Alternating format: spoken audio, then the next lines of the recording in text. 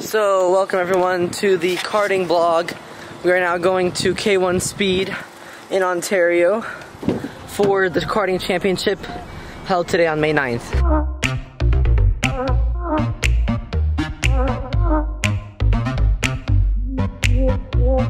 So we just figured out my brother reaches 58 inches. He can do the big track now. Not in the races, for the monthly races, because he already started the junior one. But now he can practice with me and Aiden here on the big track. So we'll see how that goes. Alright? Not always.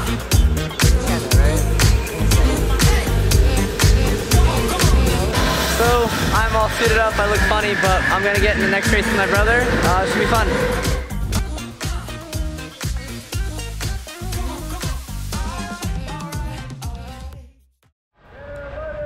So here we are in the pit lane getting ready for our formation lap.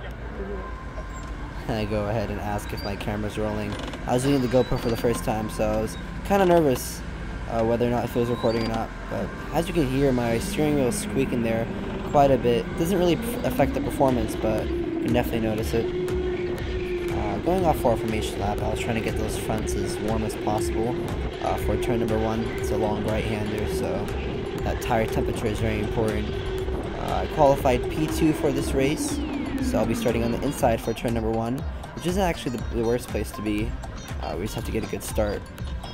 So yep, we are lining up for the grid position. He's going to get everyone else lined up behind us. I sped this part up a little bit just so we don't have to wait too long. I was there setting up some settings on my Apple Watch. I like tracking how much calories I burnt doing kart racing. But anyways, we're officially set here. He's gonna go grab the green flag.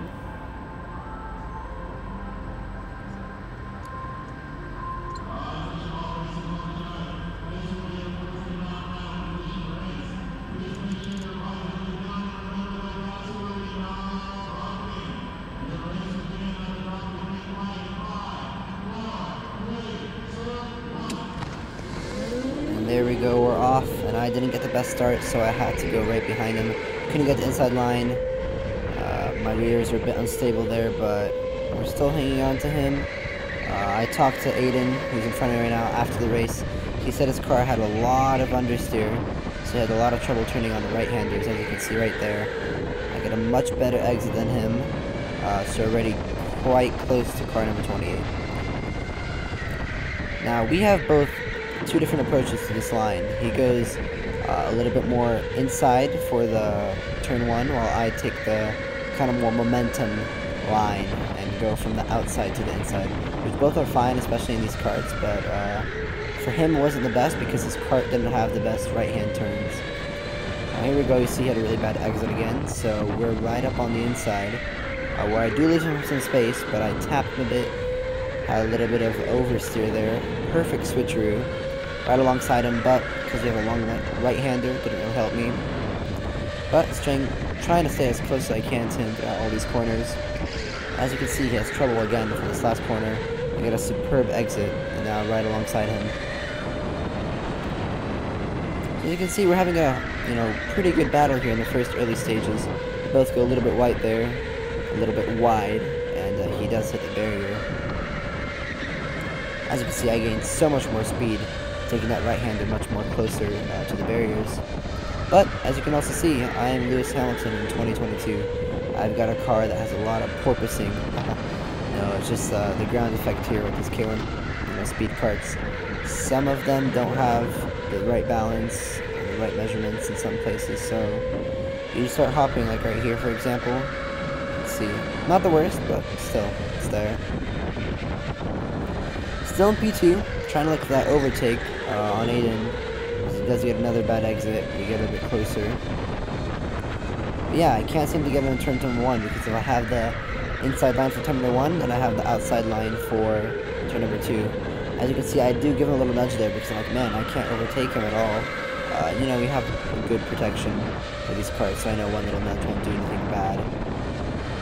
But yeah, I keep trying to find that. Oh, he had a really bad exit here, so I get right up alongside him. This is where, like, man, I'm putting my kart here, he's not doing anything. Brake a little bit more early than him, that does help me, but still, gave him a little nudge here because I thought he would leave me the space, but he didn't, which is it. It's all fine. We're good friends, but I had a little room here, but I didn't quite make it. I think I went here on the inside. Yeah, I make it to the inside, leaving some space. Now, this is one little part where I kind of was not fair. I did cut him off, but last week, or last month when I did this race, I also did that move on him, and he did let me go through in front. But in this case scenario, I think he was a bit too much alongside of me. I should have let him through, but as you can see now, we're in P1, still with the porpoising car. But we do fend off this big P1 pretty good. I got a defensive line right here, but I'm not going as wide as Aiden, so we're doing better. As we're on lap, I believe 9 or 10 out of 14. We've got a couple more laps to go. The cart's not dying out, which is pretty good. I'm trying to keep the best lines as possible, but still my car is bouncing a lot, which actually at the time I did not feel was a big hazard. So you see I go defensive again with the line. Aiden is still behind me, but I think I start to bring a gap here during these last few laps.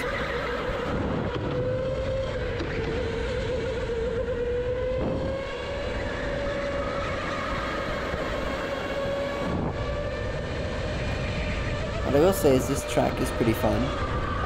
Definitely the first corner and the last corner are pretty much the deciders on how your lap time's going to come out. If you mess up both of them, yeah, your lap time's going to be trash. You can see there I had a bunch of oversteer, went into the corner way too hot, but was able to correct myself. Still in P1, and I think it's still close behind, but he hasn't gotten the move done to overtake me yet. You can see I do go a little bit more or less defensive, but it does give me a little nudge there in the back, so he's still right along my tail. But I do get a better exit than him, so he cannot overtake me on the straightaway.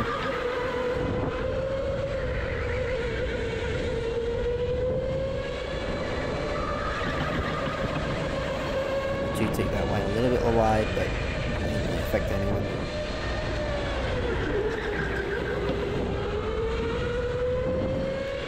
We've got 2 more laps remaining here.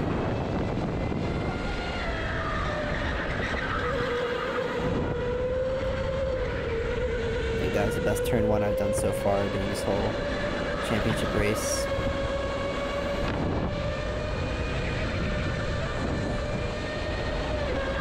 And as you can see, I did build a bit of pace between me and Aiden, so I was taking that line a little bit less defensive, trying to go for the full. You know, there's our last lap flag, so I was like, come on, one more lap, I think I got this in the bag. Aiden's kart wasn't doing too well, and now he was actually fighting for P3. So I was pretty much on my own here in the front, trying to separate myself from the pack on the last lap.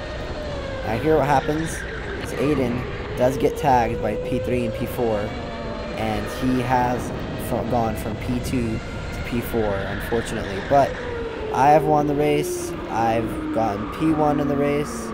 Everything is good on my side.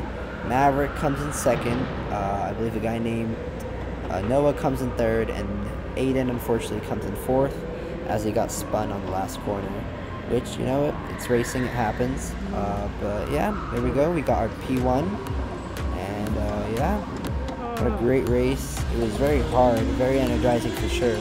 I was sweating a lot after. So was Aiden. We were both having a great fight for P1 in the beginning. But yeah, we came home to P1, which is a great result, and yeah, I hope you guys enjoyed.